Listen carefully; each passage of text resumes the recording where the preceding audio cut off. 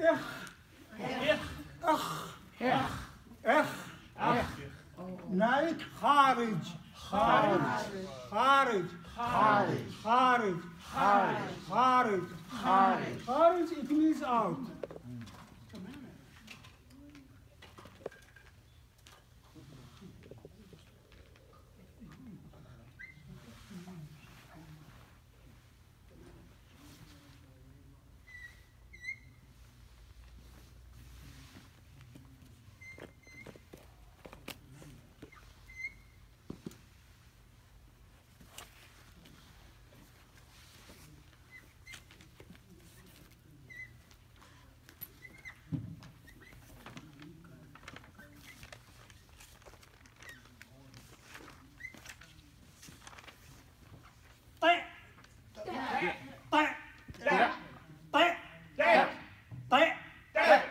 like طالب طالب طالب طالب طالب طالب طالب it means student or a pupil.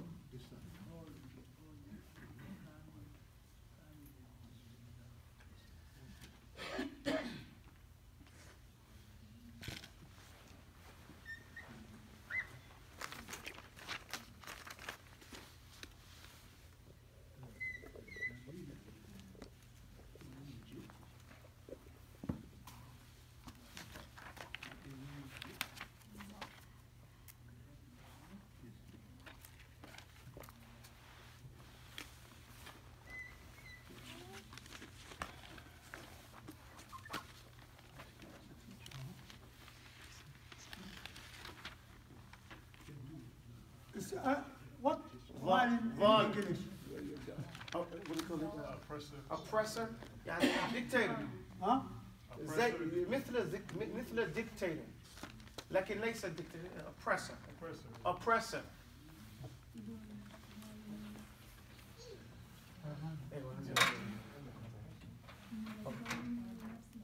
Oppression. Oppressor. That's what usually says. It's not really a dictator because dictators doesn't have to be an oppressor. It doesn't. It doesn't have to be an oppressor. Prophet was a dictator. Someone like something.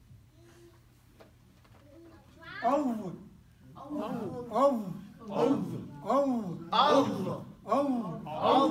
like ظالم ظالم ظالم ظالم ظالم Oppressor. oppressor Oppressor.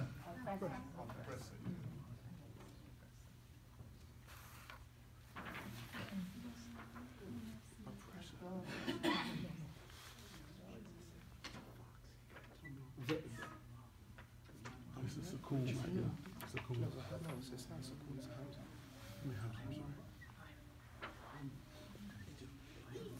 I'm sorry.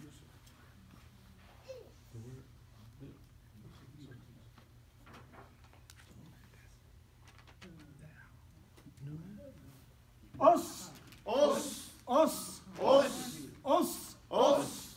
like سقر Saqar. سقر Saqar. سقر Saqar. it means eagle. Eagle.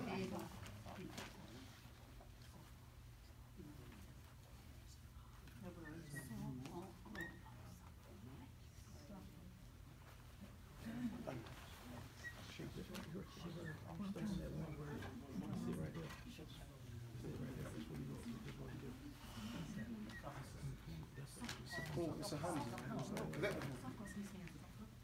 Saqar. Saqar.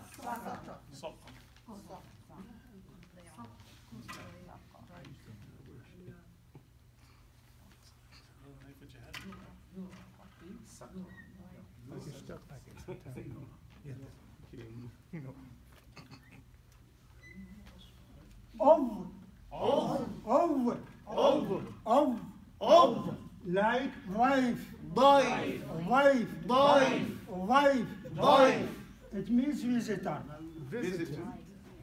Watch his mouth when he pronounces the letters. يا أستاذ لو سمحت هل من الممكن أن تقول الحروف مرة أخرى؟ أي الحروف فقط أي ليروا الناس فمك. بعدك حروف. أيوة تفضل كما تشاء.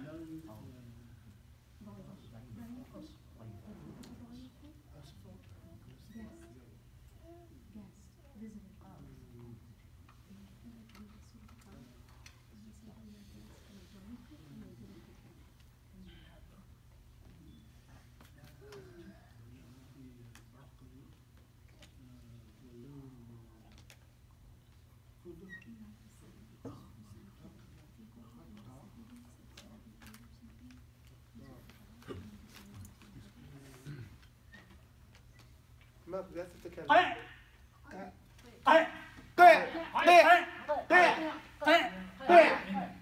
لايك قريب قريب قريب قريب قريب قريب It means near. قريب قريب.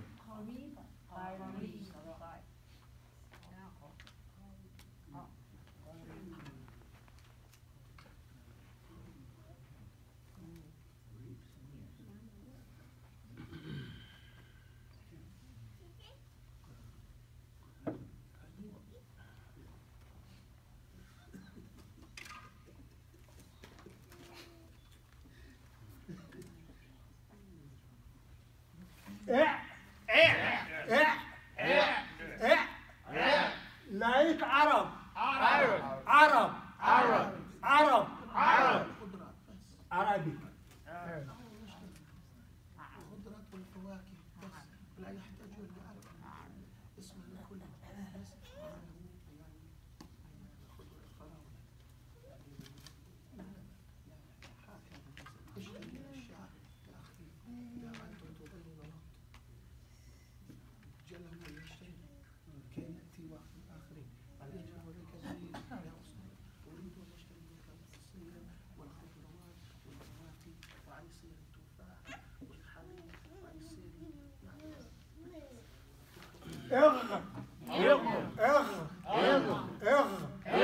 لايك غريب غريب غريب غريب غريب غريب فوريجن foreign الآن إذ إذ إذ إذ إذ إذ إذ إذ إذ إذ إذ إذ إح إح إح إح إح إح إخ إح إخ إح إخ إح طيع تع طيع تع طيع تع أول أوض أول أوض أول أوض أص أص أص أص أص أص أول أوض أول أوض أول أوض this and this and this when speak this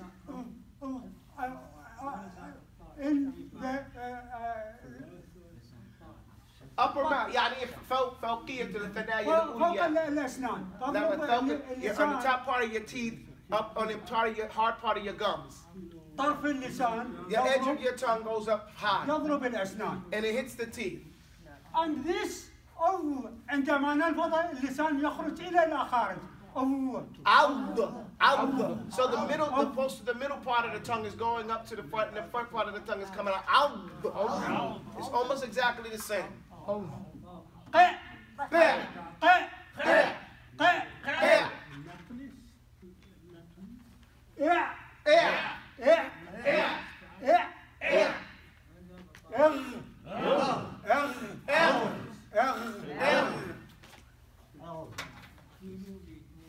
جزاك الله خير.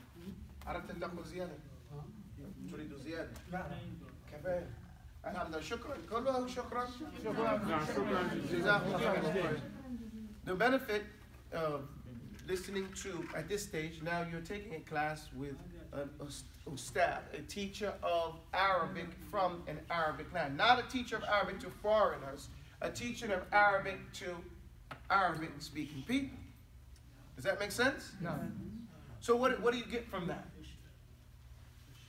That this is how they learn. This is the version they go to learn the language. Isn't it correct? No. Right? And so what you will learn from there is some of the pronunciation of the letters. I told him he could teach whatever he wants to. He chose to come and give us half the letters of the alphabet there. Why he chose these particular ones is some wisdom he has for them, because these two sounds are constantly confused amongst people. Okay? Some people in America or the United States think that this letter say "th." Say it. Th. They think this is a foreign sound, right? because they write it as DH. Do we have a DH sound in English? Yeah. No, not in that form. But we do have this sound, don't we? Yes. Give me some words. Thus. This. Say, what's that lady that gave birth to you? Mother. Mother. And then what's her husband's name? Father. Father. You get it? And that guy that grew up with you? Brother. You get my my point there? And other. Right? So we have that same sound. Sahih? But we get it mixed up. The word he used, say dhib. There's a hamza there. Dhib. This word is in the Quran, so we should be familiar with it. In Surah to Yusuf. Right? Dhibun. Right? The second sound, say F. Say F. Now say F. You have to practice them together. Some people say it F. No, it's not F. The tongue comes out. We call it teeth and tongue. F. Say Fari. Fari. Say Ri. Don't let the tongue touch. It's not Spanish. In Spanish, we roll the ra. In Arabic, we don't roll the ra. Ri. We say it more like the French. But actually not. I said more like the French, because the French pronounce the ra from the back of the tongue. In the back of the mouth. That's why sometimes it gets confusing how they say some of the words. They say Paris with the tongue going up in the back. But we want to think it from the front of the tongue. So you say it without it touching the top. Thari. So that's how you have to know. And that means a rich person. Someone has thariya. He has wealth. Okay? So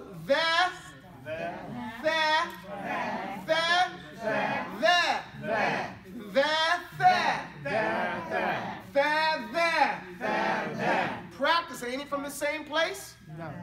But one has different way of pronouncing. Say it again. Now don't say sa. Some people get to this and say sa. And some people get to that and say za. Right? We don't want to do that. You want to pronounce them more properly. In the Arabic language, amongst the people of grammar, there's two madhabs. Both madhabs go back to Iraq. Meaning that the pronunciation of Iraq, the grammar of Iraq, is the grammar of all of the Arabs. Does that make sense? And I always thought that that's probably a reason why they attacked Iraq so much. One of the reasons. To destroy that, that history or that knowledge that could be found there. Does that make sense? No. Okay. So say ih. This is a difficult word for people sometimes who are not familiar with Arabic. It's not in and of itself a difficult word. And this is because in English, how many H sounds? We call it the letter H, right? How many H sounds are there? There's 2. But how many do we write? One. And we're not taught to distinguish between those 2 sounds. We just learn through practice. To say heavy, house, and then say heart, right? But then we have jalapeno, right? Say hot. You see, it's a different H, right? Even we know jalapeno is not written with H, we still say the H sound. So when you think about it, man, English is kind of confusing when you compare the written and the spoken. But because you yes sir, because we grew up speaking it, we don't necessarily pay attention to those subtleties that may be difficult for someone who's looking at it from a scientific point of view. Say, okay, why do we say jalapeno with a J there? How do I know when to say hot and not hot?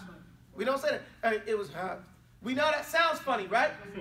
Is it something, even though he said the word, it sounds funny. We say hot. But then we say heavy. We don't say heavy.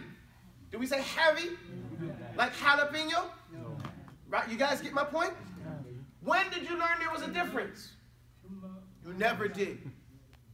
You just noticed it and followed. Is that correct? No.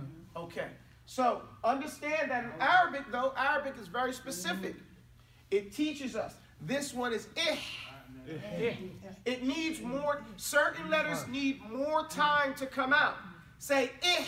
You see, you hear that? It's coming right here. Right, you push it out. And then you say harb. Make it hard. Harb. And the rate for a word like this, because the ba is a strong letter. You have to sound it out. Say harb. Like you say dhib. No, that dhib. Not dhib. Like you say the word the. Same word, same sound. All right? So now we say kharij. Ich. Say ich. You hear that? Ich. Don't we say that in English? Ich.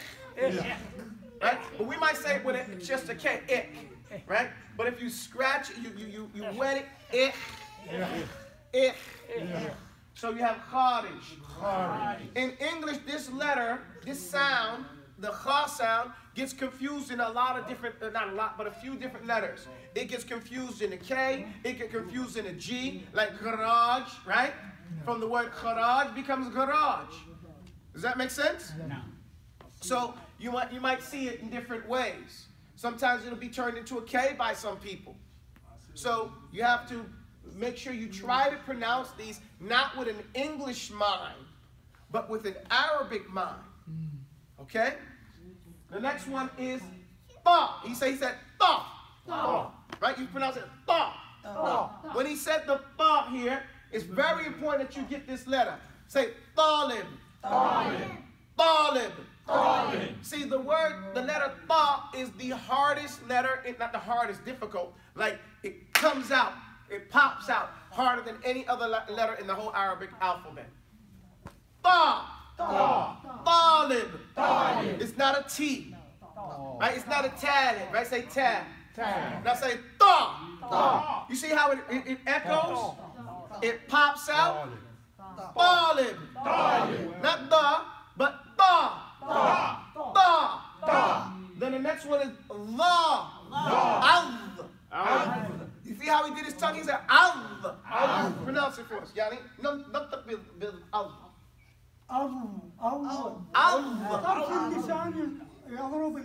He's telling us that the taraf al-lisan, the edge of the tongue, is hitting the teeth.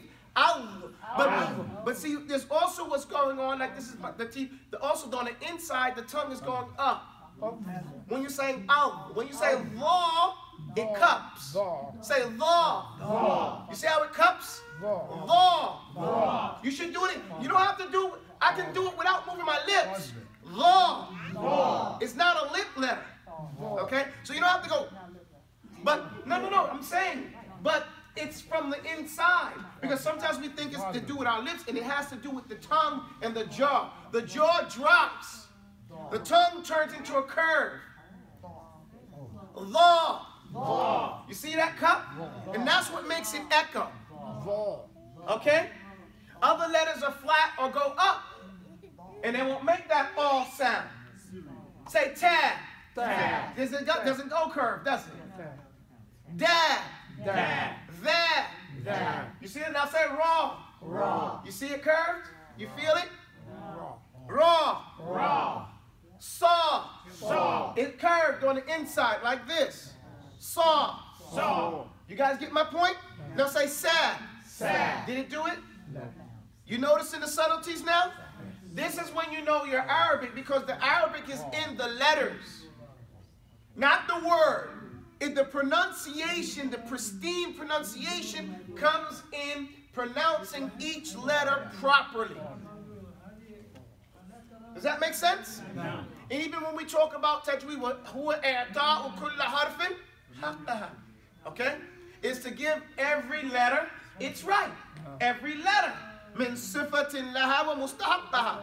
From its sifat, the characteristics of it, and the makhraj. Everybody follow me? No. So, how is the best way to learn it? By listening to someone who speaks it properly. By looking, don't you notice babies, they're always looking at their parents' mouth and face and everything? I was driving the car yesterday. My daughter's in the car seat behind me. Just as I finished, now we're not paying any attention, just driving. I finished, my daughter in the back, 2.5 years old, says, Abby, you finished your coffee? Okay? Now, this is a new sentence for her. You know, we didn't never taught her, say, Abby, you finish your coffee. Why? She's watching. She's watching everything that I'm doing. Even that I just finished it. And you know, we're just driving. We're not talking about anything. She's not involved, not even thinking about her. I didn't think she was thinking about me. She's playing. But there's always an eye on the parent. If that's on those things, they're also watching your mouth. And you watched others' mouths. And you saw how they said it. Okay? And what they said, and they start repeating it, and we start repeating it. So you have to, as I told you guys a while ago, you have to have a language parent. Remember, guys, I mentioned that to you? And the language parent, I become your language parent. Okay? And you see what I'm saying, and I say, this is the type of school where you have to imitate the teacher. The facial, the movements, the sounds, the flow. And then as you get older in your language, you develop your style, but it's going to be based on your experiences with your language teachers. And what you want to do is you want to adopt parents wherever you go. Okay? You don't need their permission. Okay? It's not a long process like here in the States. You watch and you pay attention and you adopt and you pick up those skills of articulation, body language, and pronunciation. And you practice it. You practice that. Does that make sense, everybody? Yeah. I'm saying that because we're at the end of our rodeo. We're really just reviewing. So these are the things, again, that it's now like the onus is on you. I know, and you guys should know, that you know enough Arabic now to be at the A1 level. The basic things of expressing yourselves. So it seems like we're taking a step back and talk about the letters, but it's not.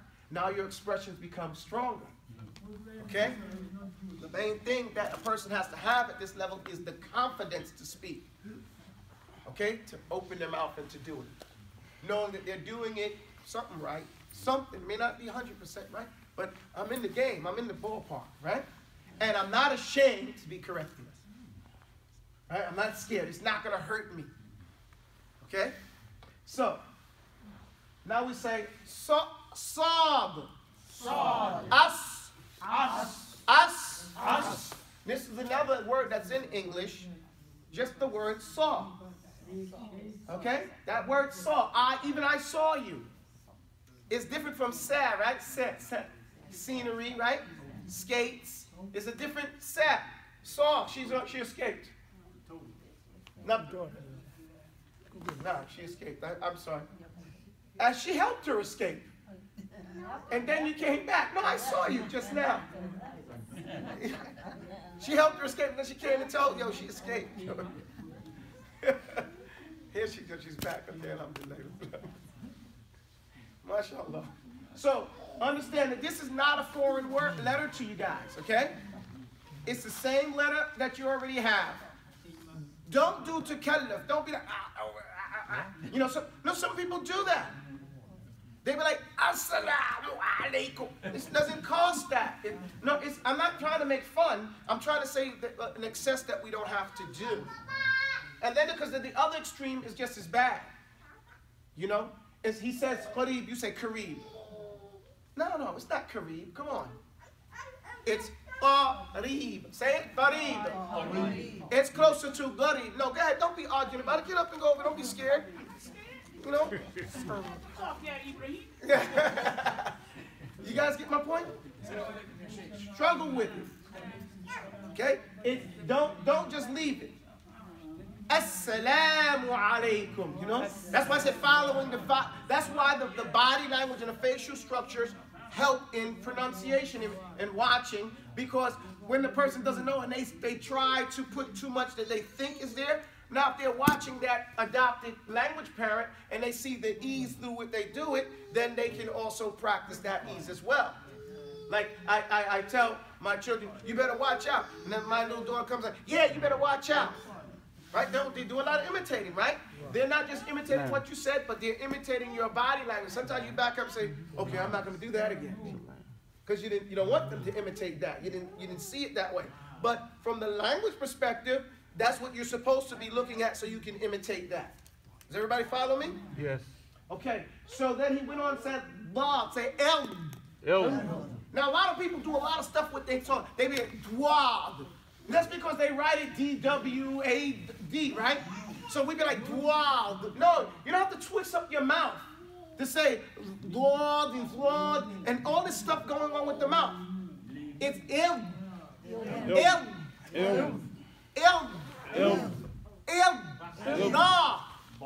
You see, your tongue is flat, okay? Meaning fat, I mean here. Fill it with water. That's how it has to be. It can't be dry. These are subtle things that you do with your tongue when you're speaking. You dry it up, you hard. When you say id, you make it like a snake's head. Say id. Dad. You see what you did? You did like that with your tongue. Now think about it and do it. Id. You feel how you did that? You made the tip of your tongue go just like, say is. You flattened it out and came close and shook it. Say is. You see that? Say hiss. Say is. Same